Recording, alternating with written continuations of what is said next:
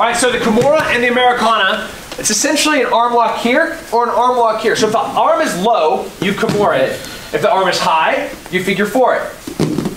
So if it's here, I'm here, I'm here, I'm here. It works from every position, right? Am I in the guard? No.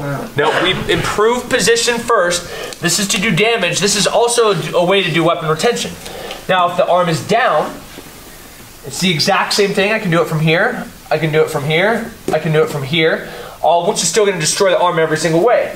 None of that changes if he has a gun or a knife, right? I can do it and control that wrist so it can't move and can't cut me. And I can throttle on. So, the whole point of both of those moves is for weapon retention and for weapon takeaway. So if he's trying to control his own weapon, this is how you're going to get your guns taken away from you, right? If somebody's on you and they're trying to take your gun, you need to understand how they're going to try and do it. So we have the Americana and we have the Kimura. Now, we can also control the direction that this gun is pointing. We're going to move into now fighting for guns or knives. What's the longest axis of this? The slide for this gun. For most guns, that's how it is. So if he grabs it there and I grab it here and we're of equal strength, who's going to win this fight? He is. He is. He's going to win the gun. Control of this gun because he has the longer axis, so he has the longer lever to fight for the gun. That's if both things are equal, right? That's why nothing's equal, because some people are going to be stronger. I am stronger than him and I'm stronger than her.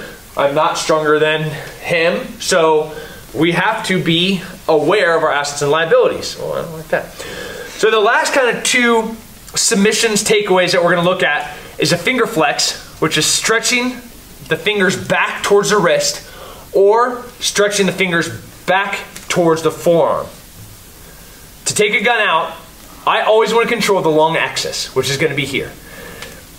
Finger flex, I'm just bending his wrist, the top of his knuckles back towards his arm, just like this, right? As we train, see how he's being awesome and not putting his finger in the trigger well?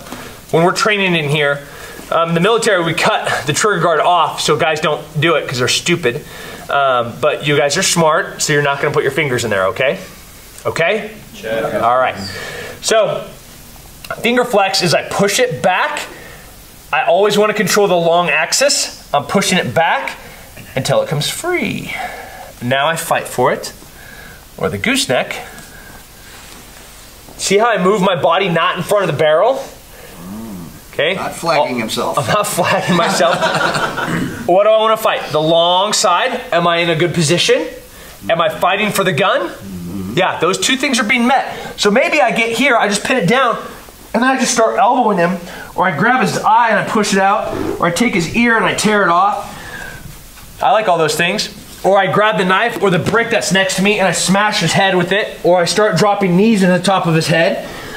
These are all, we've met those first two requirements where we're fighting for position and we're controlling the weapon.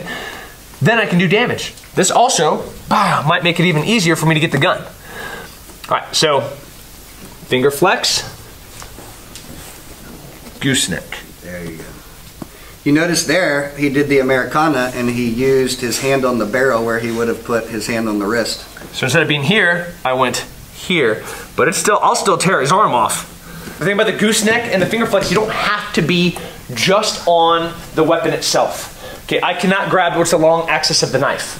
The blade. Do I want to grab the blade? No. So this is what happens when you try to take a knife from somebody.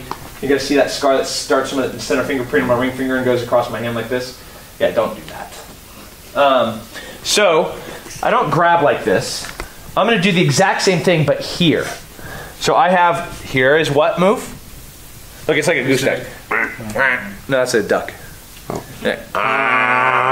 Yeah. So it's gooseneck. Finger flex. You can do this from any position. Do those look like Americana positions? Yeah. could I just slide my arm up through here and then do a finger flex? Yeah, right?